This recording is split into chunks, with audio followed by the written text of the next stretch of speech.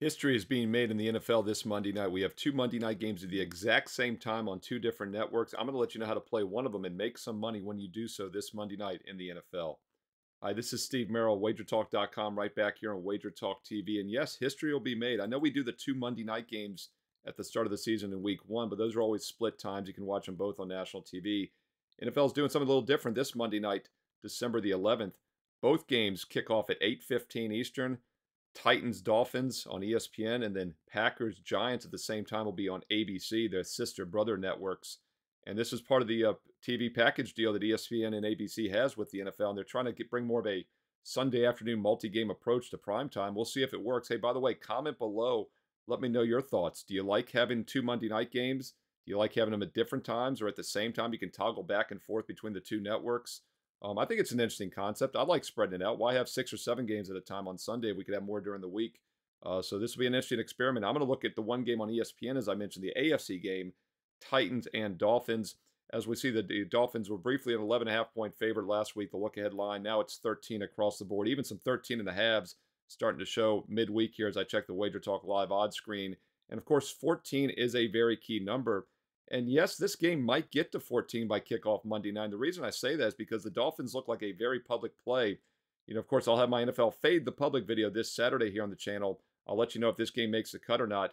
But no matter what, the Dolphins will most likely be the public side in this game. Line's gone from 13 to 13.5 already midweek. Could it hit that key number of 14? Perhaps. If you like the Dolphins, I'd lock up the 13, 13.5 now. If you like the Titans, I'd hold off and see if you can maybe get a straggling plus 14 by kickoff Monday night.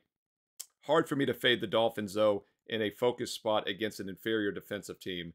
It'd be lay it if you're going to play it here, in my opinion, with the Miami Dolphins minus the 13.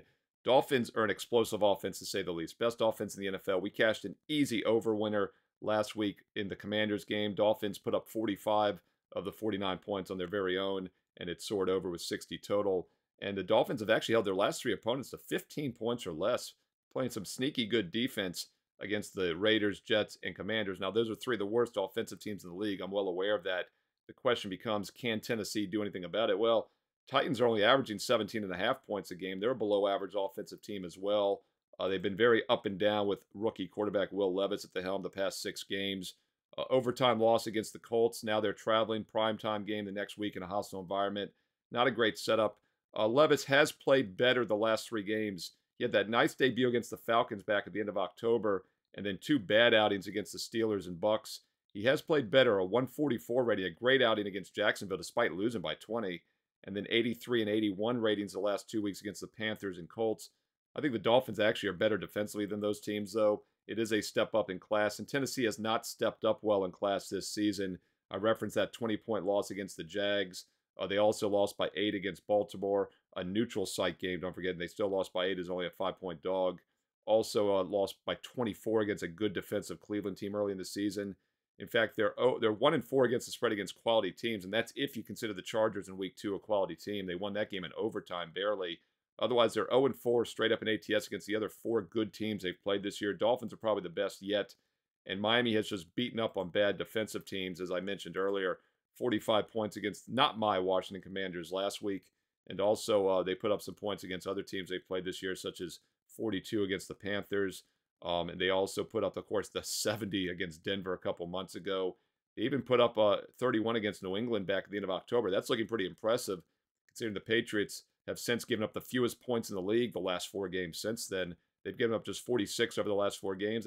The Dolphins scored 31 against New England the game before that 4-game span. So obviously an explosive offense. And when you have a team like this, we have what we call front door cover potential. You know, we always talk about back door cover potential.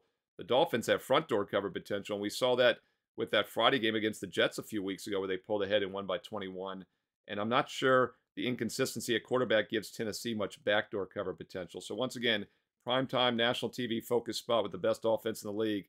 If you're going to play it, you better lay it. I know it's a public side, but hey, look, the public's not always wrong. We pick our spots when fading the public, and this will be one of the times I do not recommend fading them. I think the Dolphins minus 13 is the best option here for Monday Night Football.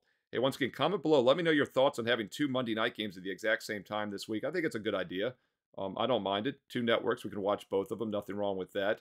Also, thumbs up, like, and don't forget, hit subscribe and hit the bell so you know when that NFL Fade the Public video is posted.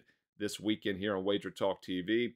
And also, don't forget, through this weekend, you can get the $199 All Sports All Access special. In fact, I believe it goes through Monday night. So right before this game kicks off, through this Monday night, you can still lock in with the rest of 2023 for just over $8 a day. That's not only my NFL football, which is red hot, 10-2 the last 3 Sundays in the NFL, but also college football. You get about half the bowl season in December. And then, of course, you get college and pro basketball every day. So I do this video on a current 17-5, 77% all sports run. That's basketball and football combined. So not a bad time to try out the rest of the calendar year for just over $8 a day. No promo code needed. This offer expires on Monday night, so lock in now and get on board my best bet. Steve Merrill, wagertalk.com, and get there quicker. Shortcut WT.buzz/SM. Follow me on Twitter as well, at Steve Merrill, 2 R's, 1 L. Follow me on Twitter at Steve Merrill. I also post free plays daily on my page at wagertalk.com. I also post free plays on Twitter and on Instagram, on IG. Yeah, I'm on IG. Who knew? Follow me there along with Wager Talk. And don't forget, stay tuned right here on Wager Talk TV for more great football and basketball preview videos coming up next.